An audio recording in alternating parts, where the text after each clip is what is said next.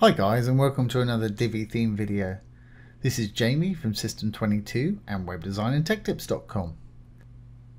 Well, today we're going to show you how to get your logo to span both the primary and secondary headers here.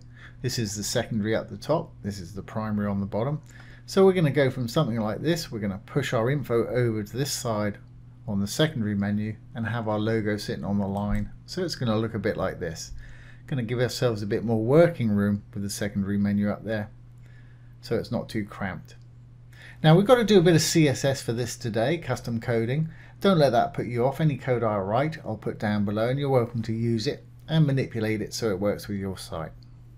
So let's get started. I'm going to go to the theme customizer to do this. To get there, I'm going to go down to dashboard, appearance, customize.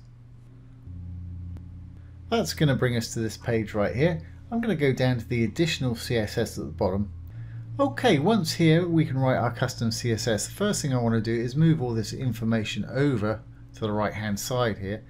So I'm going to right click and inspect it. I'm using Google Chrome with the great inspector tools. Most browsers have this nowadays, but if yours doesn't, Google Chrome is a free download. One I want is ET info right there. As you can see, when I hover over it, it's highlighting it, so we know we're on the right one.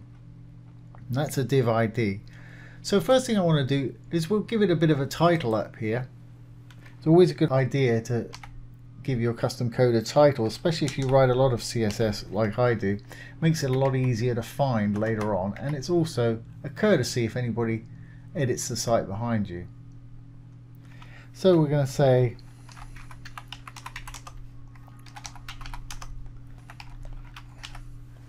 something that's going to make sense.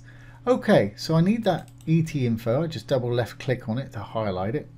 I'm going to hit Control C to copy it. And because it's an ID, all IDs have to start with a hashtag. So I'm going to put hashtag and then the ID itself, ET info. Then I need to open and close some curly brackets. Inside there we can write our code. And I want to push it over to the right hand side, so I'm going to say float colon right. As you can see, that's now over the right hand side. Fantastic. Okay, now we want to work on this logo and move it up the top, or at least halfway up the top. So again, I'm going to inspect that, and that's the actual logo itself. And if we look over here, it's got an ID of logo, so we can do the same thing. I don't need to copy it, I'll just write that in. Hashtag, because it's an ID, logo, the name, open and close some curly brackets. And what do we want to do? We want it to go up by sort of 60 or 70 pixels.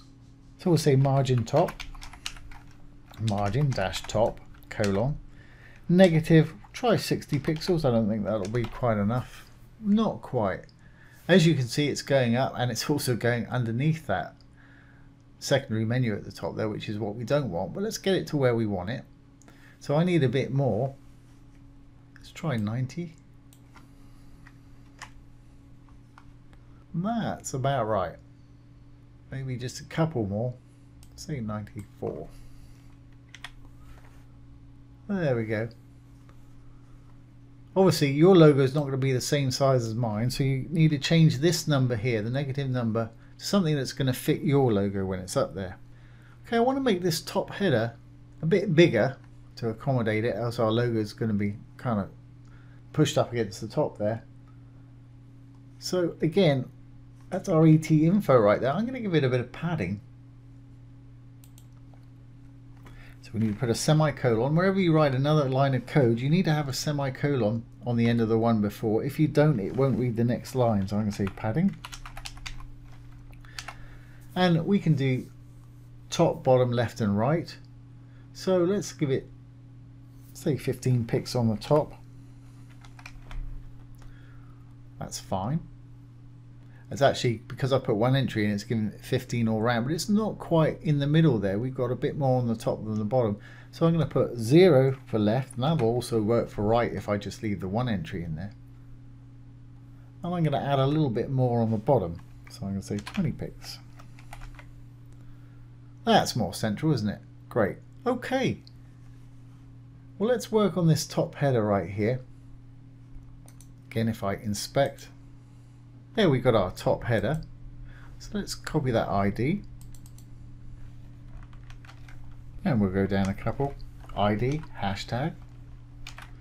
Open and close some curly brackets. And what I want to do is put it behind our logo there. Now I happen to know that it's got a, if I click on it, or if we look down here, it's got a Z index or a forward position of 10,000. I want to take that down so we can see our logo. So for instance, if I click on this 10,000 and let's make it 9,000, there we go, our logo pops on top. So we can write in here Z index 9,000 semicolon. Fantastic, and that's got everything about where we want it. So we need to hit publish to make this permanent.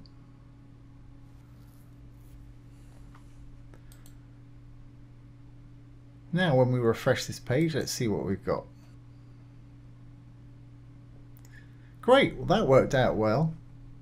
Everything's exactly where we want it. So it's going to work fine for desktop. Let's have a look at it on tablet and on mobile. So again, with the great Chrome Inspector, I'm going to hit the F12 to bring up the inspector. I'm going to hit the responsive toggle here. Here it is on an iPhone. Yeah, that's not going to work on an iPhone. I want it back down to the regular place. Let's make this a bit bigger so you can see. I want the logo to be back where it normally is. I mean, just looks too cramped up there to me on that. Let's have a look on an iPad.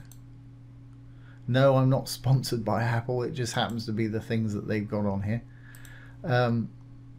Yeah, that's not too bad. We want to bring it down a bit again. Let's make it a bit bigger so you can see. We'll probably just want to take the negative margin down a bit so it sits on that line a little bit better, or the lines in the middle of it. So let's go ahead and do that. And to do that, we need to use what they call media queries. So let's take the responsive toggle off, get rid of the inspector. We'll go back to our customizer. And for sort of tablet size, I'm going to use 800 pixels, the mark that we want to change. So we're going to say at media, and remember I'm going to put this down below as usual, so you don't need to copy it as I'm going along here unless you particularly want to. Only screen, and now we need to open some round brackets and tell it the width of the screen we want to affect here. So I'm going to say max dash width, and for the iPad I'm going to say 800 pixels. Again, change this if it doesn't quite work for you. This great thing about media queries, you can set them to any sort of size width you want and put in as many as you want if you want to go crazy with it. So I'm going to say 800 pixels. Then after that we need to open and close some curly brackets. And the actual code that we want, well, here's our logo margin top right there, so I can just simply copy that, Control C, and we'll put it in there. That's the thing we want to adjust. And for the tablet, I'm going to take it down a little bit to, let's say, minus 80 pixels. We'll try that. I think that's what I used before. And I'm also going to copy this, the whole thing, and I'm going to do one for the little iPhone. Paste that in there. This time I'm going to say max width 400 pixels, and again you change it to whatever you want. This should work for most little smartphones though. Logo 0. I want it to be in its normal position, so I want to put a 0 in there and put a little semicolon there and there and there. It's okay if it's only one line, but if I add another line, we want to make sure we've got one, so it's good practice to put a semicolon on the end, and we'll do one there too. Okay, well, let's publish this and see if that now works on tablet and mobile. And we'll go over to our page and refresh. Okay, there's our desktop version. F12 to bring up the inspector. Hit the little responsive toggle. Yeah, that's pretty much spot on right there on the pad. It's riding right on the line. Everything's fine. You can read that fine. You can get to the menu. Let's have a look on the iPhone.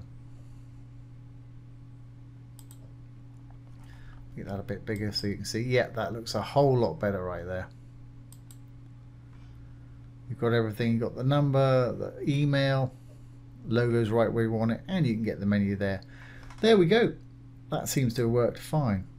So that's how to get your logo to span both the primary and secondary menus on the Divi theme. Like I say, we've had to use a bit of CSS for this today, but I'll put this down below, and you're welcome to use it how you wish. Just put in the values that you need, because your logo is probably not going to be the same size as mine, and use it how you wish. So I hope you've enjoyed this today and found it useful. If you have, please give it a thumbs up, ring the bell, comment, share, and subscribe to the YouTube channel. Once again, this has been Jamie from System22 and webdesignandtechtips.com. Thanks for watching. Have a great day.